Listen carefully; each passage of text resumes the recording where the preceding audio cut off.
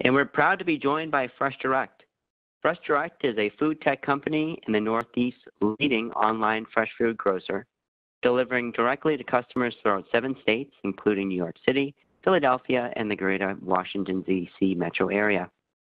FreshDirect is committed to sourcing the freshest and best-tasting meat, fish, produce, and specialty items through direct relationships with suppliers, growers, and farmers.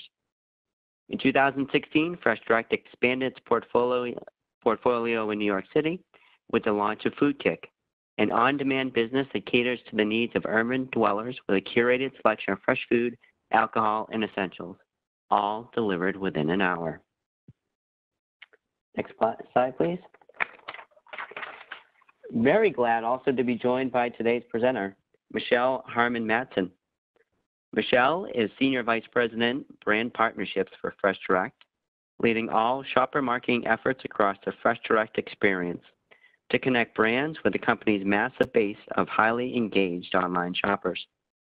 Previously, Michelle was Vice President, Director of Global Strategy and Partnerships for MediaVest. In that role, she developed entertainment properties for Procter & Gamble Entertainment, working closely with producers and content creators, and led sponsorship and business development for the People's Choice Awards. Prior to MediaVest, Michelle was Vice President of Branded Entertainment for 19 Entertainment, where she led branded entertainment and sponsorship for American Idol and So You Think You Could Dance.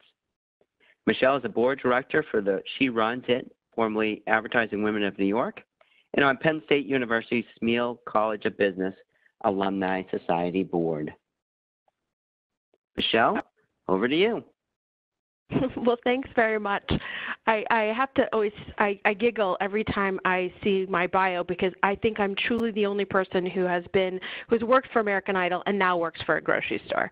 So I hope a few of you are giggling out there. But anyway, if you haven't met me in person yet, I am very passionate about working with brands and building connections with our fabulous shoppers. And so to me, this is really such an exciting time to be part of this business and to really be making a difference in collaborating with brands. So excited to talk with people working with Clavis and really to have everyone here today. So thanks for joining. I'll tell you a little bit of the background, in addition to what Paul had mentioned. But to us, our real thinking about FreshDirect, and then we'll talk more about things that are happening, it's really about making great food easy to get. Matter of fact, this really should say great food easy to get, because that's really what our co-founder came up with. We take great pride in working directly with farmers, growers, and suppliers to bring great food to our customers. And we're really passionate about building fan favorites, including new and great classic brands to engage with our customers. And that's really a lot of the brands that you all may be representing, is that that classic CPG, if you will. But there's so much stuff happening there that it's really exciting. FoodKick is the new business we launched to the on-demand, and that really is a curated selection. So think almost of the best, and I'll give you a little bit more insight there. But it's exciting to be part of an organization that really is more purpose-led in our focus, and then have the food tech behind us. But it's that passion for food that we are really enjoying. So let's think about this on a bigger scale. Let's think about this globally, because today the grocery market is really interesting. And when you think about what's happening in European, but really all across Asia, is we're seeing great growth in online grocery. And U.S. is really small kind of in comparison with that. And there's a lot of opportunity for you all and your brands to engage. We think about the change in sales that are being projected. So just from 2015 to 2020, the U.S. is expected to grow from $7 to $18 billion. So that $11 billion in growth is just pure opportunity for all of us, with a 157% increase. What I found to be really interesting is that our customers, when we're talking to them, and then also what we're seeing in research out in the marketplace, is about half of them are coming to shop without a shopping list. And what we've heard up until now, and so much of the conversation has happened in the business, but oh, you want to be on the shopping list. And don't get me wrong, we love when we get great brands on the shopping list. It's easy for customers to come back. But there's also great opportunity for discovery and great opportunity to influence and inspire how customers discover your product. And that will be even some of what we're going to talk about today. When we think about the grocery online momentum for the U.S., it really is picking up speed. And this is really fun to be talking about how 2014, 3.5%, but over here in 2023, we're thinking 14%. So the movement too and the really adoption of online grocery is continuing. And so being part of this $1 trillion market, if you all who have leaned in already and are participating in things like this, and for that matter, your organizations really want you to be part of this movement, and really because customers are there, which is most important, that centerpiece. When we think about mobile, have to take a moment to talk about mobile, because mobile is here and customer engaged, and I will put serious money that each and every one of you have been on your phone multiple times and maybe even been on the phone already while we're on this call. But they're here. Mobile's here, customers engaged, and they're really quite comfortable in shopping. And they're shopping for the whole shop. They aren't just shopping for items. And so we're seeing growth in the whole shop in mobile. Customers are very comfortable. It's a way for them to interact, engage. They're adding items before checkout. And of course, they're searching. What's interesting to me here is we're actually seeing search plateau. And so it really has become more table stakes. So customers are comfortable with that, but really retailers and businesses are smart about it. We don't have to have them search the way they might have done years before. We're really creating opportunities for them to browse in ways that make sense for them to browse and ways for them to discover products. And so I'm excited that we're not necessarily seeing search continue to go up. But the number on this chart that is most exciting to me is adding items after checkout. Because if you're in brick and mortar, it is practically impossible to add an item to your order after you've checked out.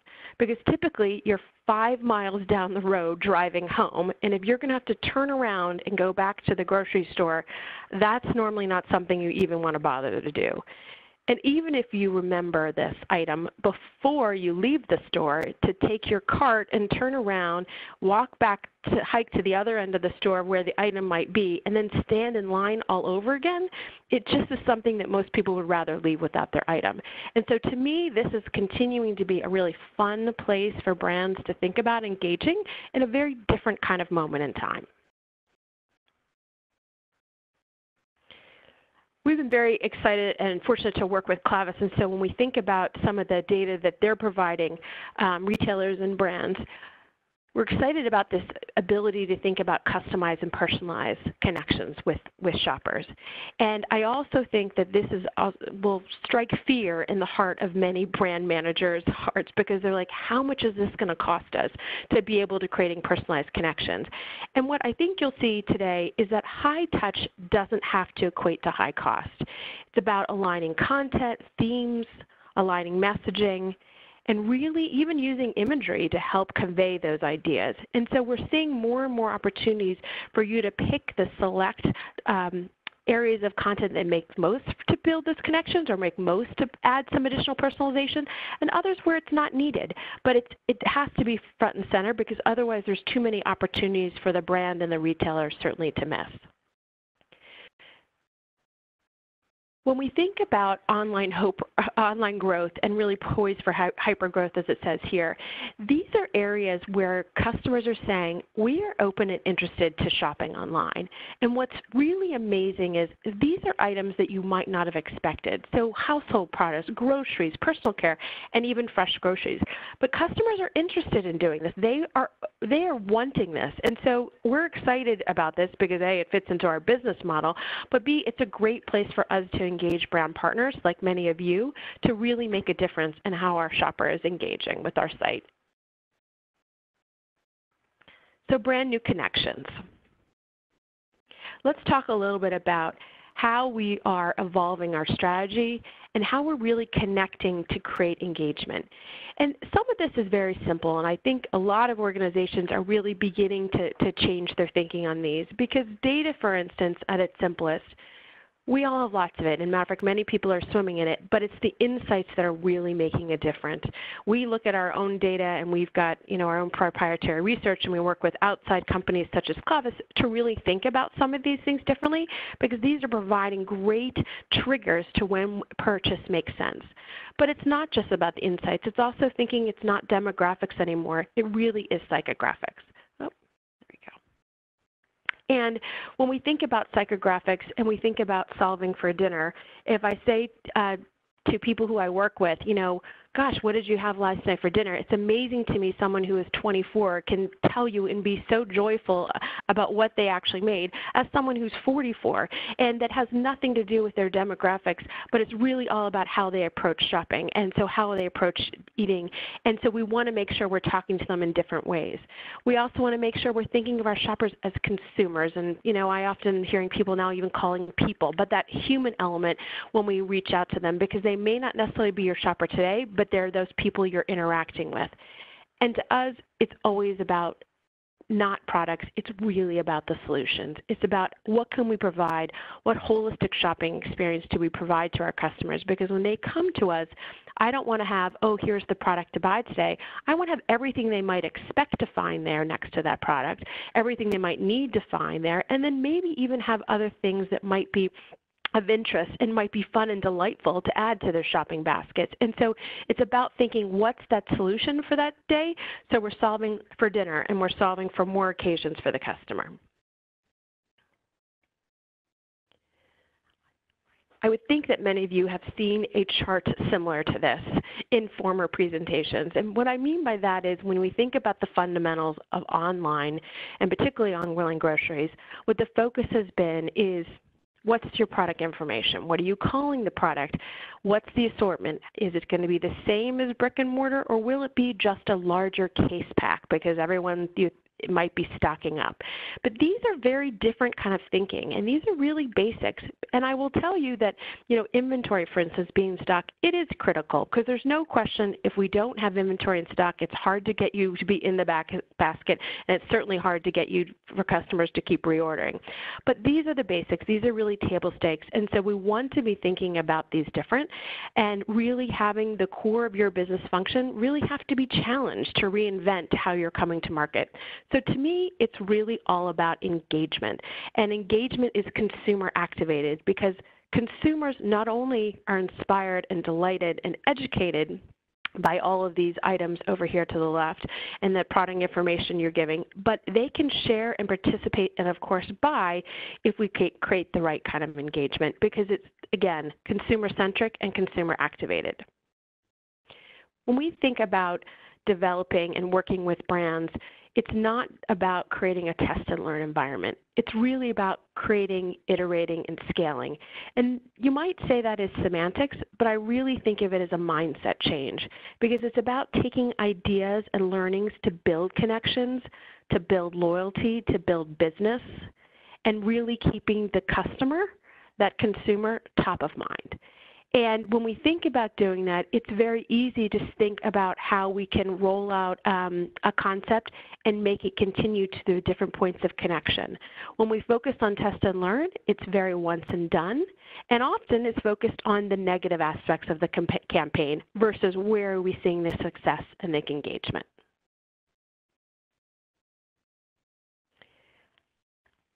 Being in the online space and online grocery, what's also very exciting is really expanding KPIs. And some of these are certainly part of brick and mortar, but in some cases we just don't have the touch points and the data to have that make up part of the conversation. But here we really can think differently. Are we raising awareness and creating incrementality? What's really the basket affinity and how is that velocity? Because we have individual customer numbers for us coming back.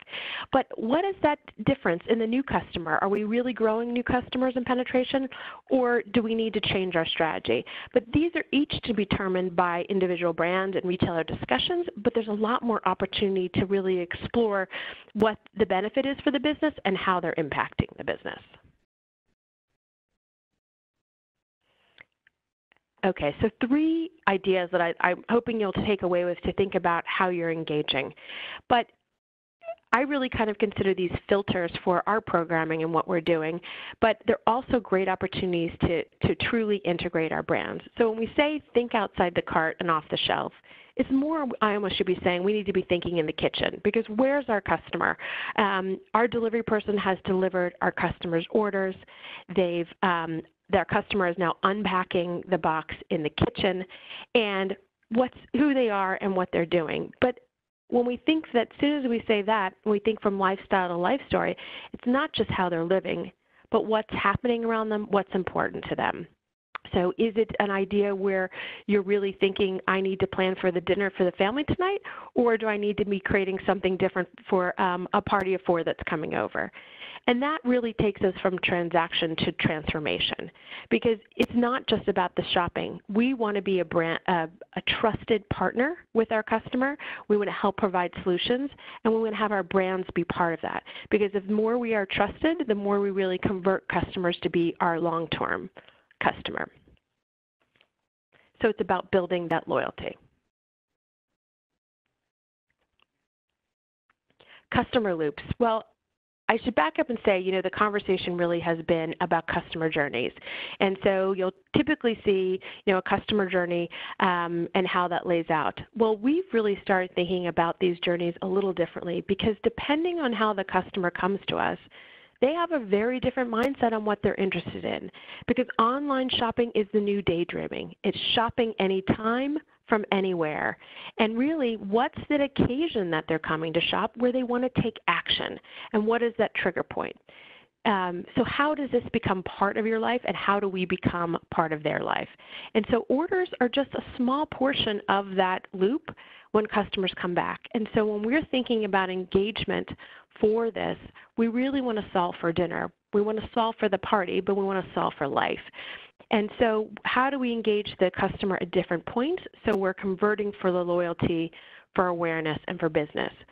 And because very simply, we've got customers who come to us and they order, and in one of our focus groups, we have a couple, and they talked about how they jointly decide how they come and they shop, and they pick out the whole plan for the week, and they pick dinners for every week. And then when it's time for shop, he sits down in front of the computer, no one's allowed to speak to him, and he creates the whole order. And that's how it works in their family.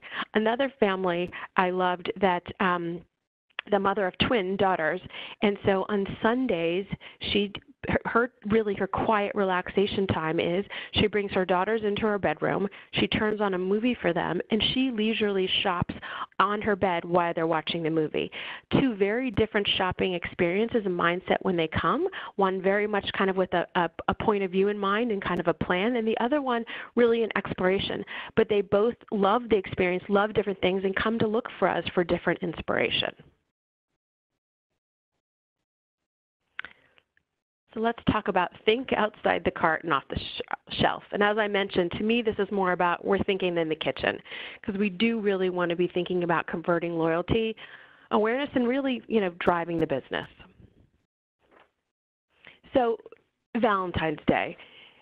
When we think of Valentine's Day, we love it. What's not to love? There's chocolates, there's roses, but I also think it strikes, fear in some people's heart of what the expectations are for this holiday and whatnot, whether you're dating or married or whatnot. And so what's fun for us, we said, let's turn that situation around. Let's turn Valentine's Day into a month-long reason to recognize our customers. We wanted to really thank and delight them for being our customers, and really we wanted to create this as a love note to our customer to kind of, appreciate them for what they're doing. But it also was a great way to really engage with different brands. And so we created an entire 28 days of great ideas, things to do, introducing new products, and really kind of delighting our shoppers. But we gave them reasons to shop, we gave them reasons to discover, and really reasons to trial. You can see here we even give away some free products for them to have fun with. And so each one of these tiles you're seeing actually link to a curated shopping page. And throughout these, everything that we're doing, because I'm not going to show you hundreds and hundreds of shopping pages, they link to shopping pages because we want to make it be easy for customers to shop. We will make it be easy for them to engage with our brands. And to me, this was a perfect way to bring lots of things to life in a very creative way, but yet really to thank our customers for what is important to them. A partner such as Chobani was very excited because they wanted, who doesn't want new ways to love Chobani? And they had new and seasonal flavors that they really wanted to highlight. It was an opportunity to kick off the month, to kick off these new products, and really delight customers. And frankly, if you haven't tried the Peanut Caramel Satisfaction, I'd recommend it. Please note, I'm not getting a kickback from Chobani. They just were a fun partner here to highlight. But it's also really about looking at big events, big times, and, you know, who doesn't pay attention to the Super Bowl? I think our consumers will say that Super Bowl is certainly one of the biggest, you know, events of the year. And certainly from a television point of view, it is the biggest event, and for that matter, digitally. And so we want to be there, and we want to be there for them to make this experience even better. And when you talk about Super Bowl to customers, I think half the people will probably tell you it is all about the football game, and they really are focused on the game, and they're wearing the colors of their favorite team. The other half of the audience may tell you it's all about the commercials, and they think the commercials are fantastic, and it's a great way for them to have some fun and laugh and see what's happening culturally. But I would tell you that almost everyone will tell you it's also about the food and the drink. And so this is where we really have fun with the holiday, where we want to really take this idea, but really then think about how can we iterate? How can we take this and build it out across our shopping experience so it makes sense for our customer and is relevant? And this is where we engaged our full team. So we not only engaged our delivery team, but our entire operation. So you see the hat where it says Game On with FreshDirect and Tostitos. Our entire delivery team and operations were